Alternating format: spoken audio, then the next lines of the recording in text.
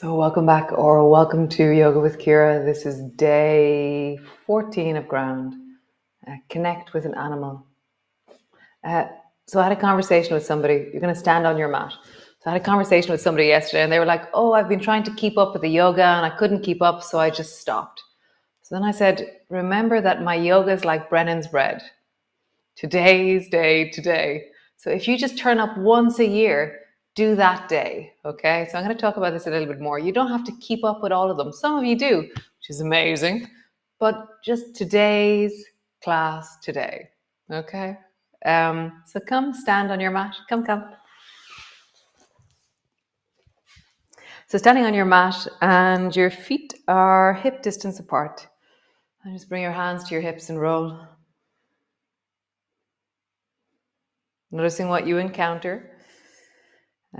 Margaret was saying that her legs are really telling her that ground is happening, that she's feeling a lot of sensations. And I was like, how cool. So great, so feel your legs. Nice, and then just begin to roll up and down. So standing and just bending your knees, rounding your back, roll forward. And just feel the sounds of your spine, the sounds of your hips, your bum, your knees, your feet. And then roll all the way back up again. Let's reach your arms wide, palms come together. Palms come down, and then roll down. So what is the sound of your body as you move this morning? Is it able? Do you have to go gently? Do you have to listen in? Do you feel vulnerable in your spine? Do you feel strong in your spine? Rolling down again. And adjust your movement. Be how you are in your body, not some other way. Just be this way and listen and move and adapt. Nice. One more time. Rolling down. Nice. And then rolling back up. Arms are wide, palms come together. And then come to stand on your mat. Now we're going to twist as we come forward. So turn and look to the outside of your right foot and then slowly roll forward. And there's a moment where I kind of fold over my rib cage and fold over my hip. And then I meet the outside and the inside of that right leg. Come back up. Nice. Other side. Turn and look over the left leg. And roll down until you bring your hands somewhere close to the floor. So how do you travel from one side to the other? And what's this like in your spine and your legs? What new sounds from your body, more so than your mouth, emerge as you move? Nice. One more time each side. So I'm dropping down to the right or whatever side you're going to. And then dropping down to the left.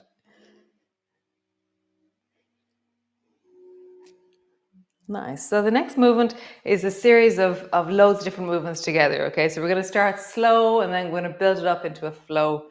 So at no point will I be saying, "Oh, engage your core," but you will be engaging your core. So there's some bits of it that will be strong, so adapt accordingly. So bring your left hand to your left knee and then reach your right hand forward. Nice. And then standing up, reach your right hand towards the left. And as you reach your right hand towards the left, pull your left elbow back. Nice. Left hand to your knee. Right hand forward as far as it'll go. And then marshmallow to the left.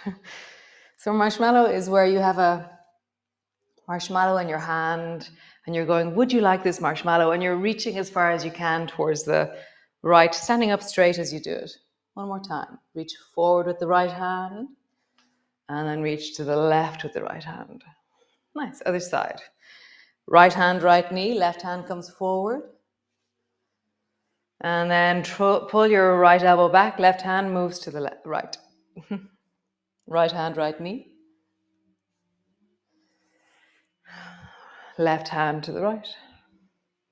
Nice. Right hand, right knee. And then left hand to the right. Nice. So we're going to get a little bit more complex. So bring your left foot so it's pointing towards the left. And then reach your right hand and reach so far that your right foot begins to lift and I've pulled my left elbow back. So either your toes are just light on the floor because you're lifting and you're balancing, or your toes have lifted. See what's right for you, okay? Come back to center. Your right foot's now pointing forward. They're at a 90-degree angle to each other. Bring your left hand to the floor. So it's a little bit more complex, a little bit more balancy. So reach towards the left and then bring your left hand to the floor.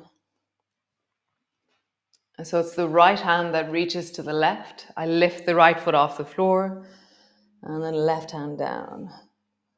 So pause when you reach to the left with the right hand.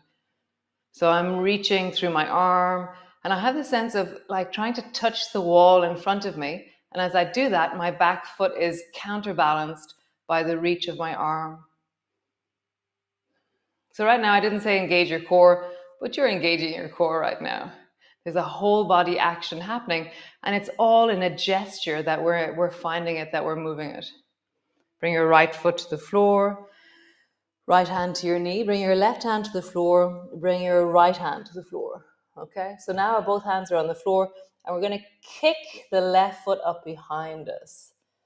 Left foot down, rise, reach towards the left with your right hand.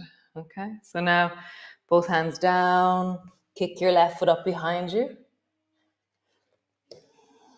Right hand to the left. Last one.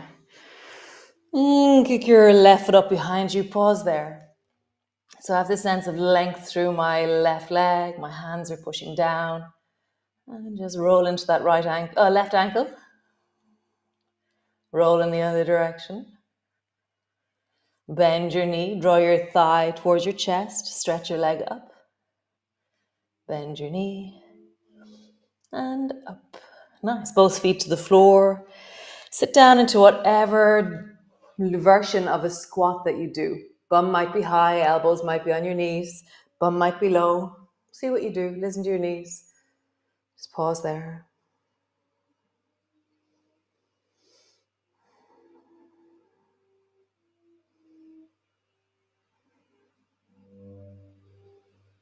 Nice, stretch through your legs. And we're rolling up. Other side. So turn your right foot towards the right and then reach your left hand and reach it so much that your left foot starts to lift. I've pulled my right elbow back. Nice. Bring both hands to the floor in front of you. You can use your knee as always. You can keep your back foot on the floor. You can adapt and adjust. So both hands to the floor. Left hand reaches right. Left foot lifts. Down. Reach. One more time.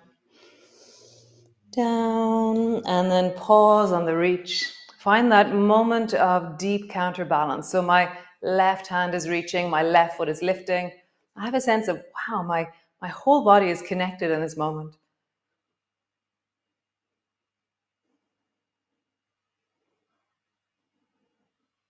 Nice. Both hands to the floor. Kick your right foot up behind you. Foot down. Reach to the right. Both hands to the floor. Kick your foot up behind you. Both hands to the right. Last one. Both hands to the floor. Kick your right foot up behind you. Pause there. Nice. Roll into your ankles. Big circle. Oh, the right ankle.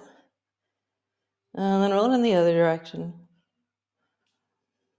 Nice. Bend your knee. Draw it onto your chest. Stretch your leg up. Bend your knee. Up. So maybe you sit on a chair for this bit. Maybe you bring your elbows to your knees. Maybe you sit your bum down. Find what you do. Pause. Wiggle your wrists wherever you are. Have a sense of motion, movement. Nice. So come into your downward dog from wherever you are. Coming into your downward dog, lengthen through your body. Have a sense of the whole of you right now. Nice. So bring your right foot to the outside of your right hand. So that might be where you drop your knees down and then help your foot forward to the outside of your right hand. Stretch through your back leg. Breathe into your belly. And then notice, how would you lift the right hand off the floor? How would you lift the left hand off the floor? So I'm going to really deepen into the contact between my ribs and my right shoulder and my right knee. Just find, how do you balance? Nice. Bring both hands to the floor, stretch out through your front leg. Bend your knee. Bring your knee as far forward as it'll travel. Listening to your knee as you do this, always.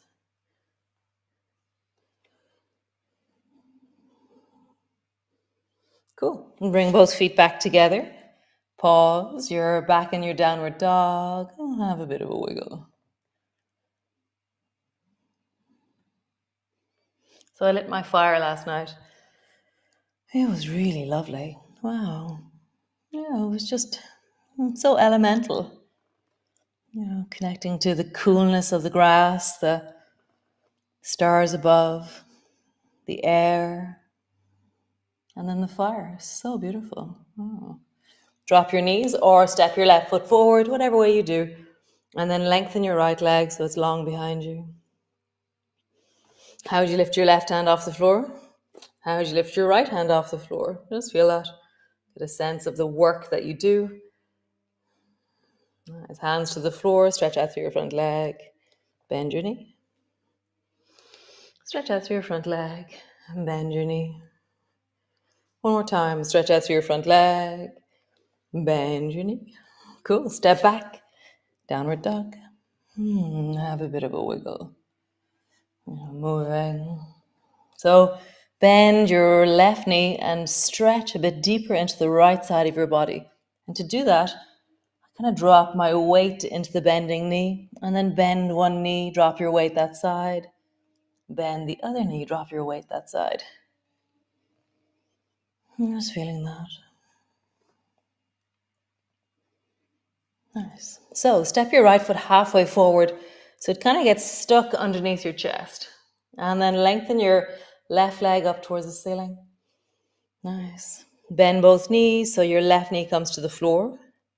Stretch your legs. Lift the left foot up towards the ceiling.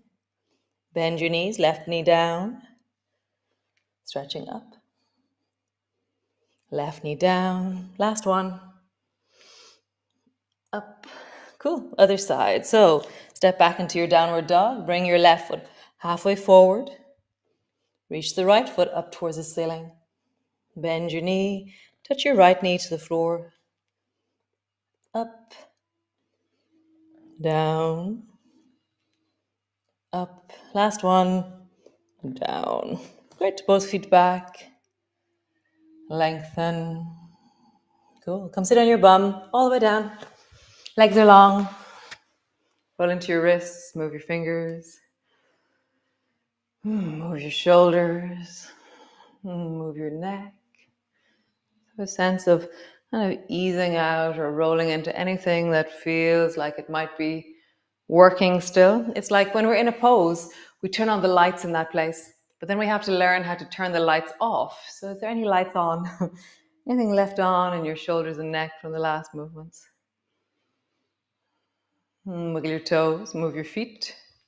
Just check your knees. Anything left on in your knees? Anything you need to attend to? Cool. So bring your feet so that they're maybe 2 feet in front of your bum and hold on to your knees and pull. As I pull, I lean into the front of my chest. Oh, I know what we're going to do for November. Very nice. Oh, so yum.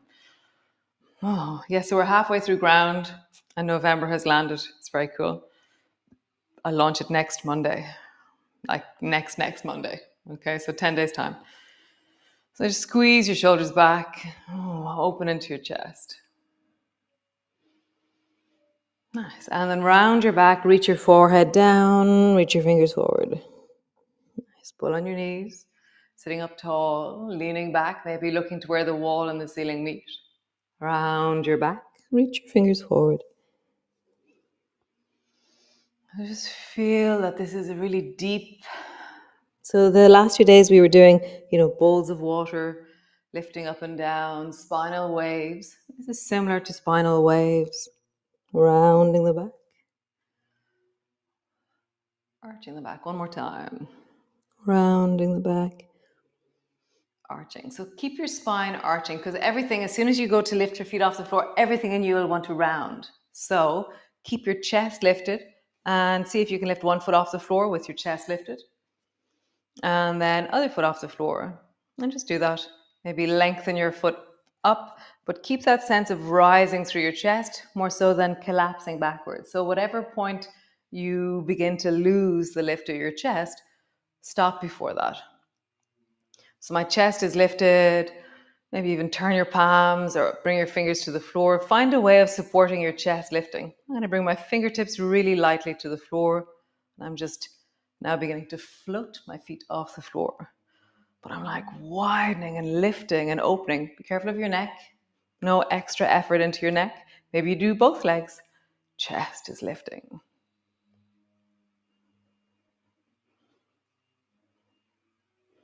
One more time. Whatever you're doing, come lie on the floor. All the way down, land on the floor. Settle your body in. Land.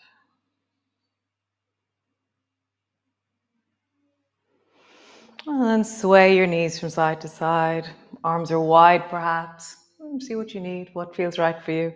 Hands could rest on your belly as you go, or arms could be overhead. Sinead always does that. She likes it up into her shoulders, that sense of lengthening. That's very nice, actually. So arms overhead, if that feels comfortable. Opening into the chest.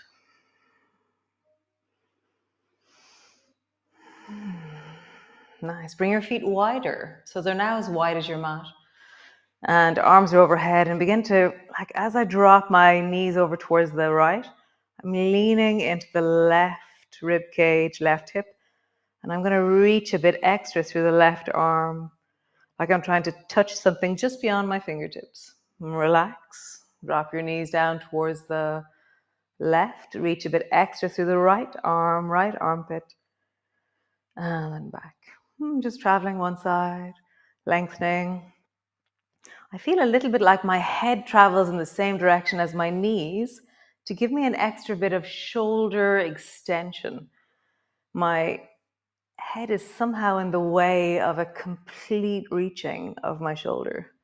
So then go even further. As you reach, roll over onto your side and then bring your left hand forward straight in front of your face. Nice. Come back. Drop your knees down, reach, and then let that reach bring you over. So let the movement be connected and continuous. So drop your knees down, reach through your arm, and that reaching will bring you over.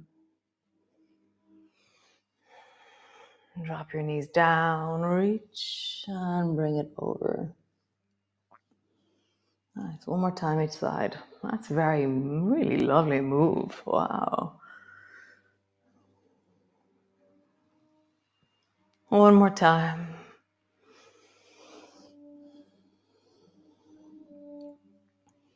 Nice. Stretch both legs up towards the ceiling. I'm going to shimmy my chest and my neck so my neck feels really steady. Lengthen up through your legs. Just roll into your ankles.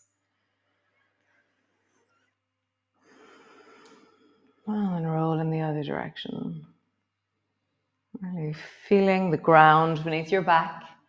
And feel the sense of your feet, your legs, your toes, your calves, your ankles.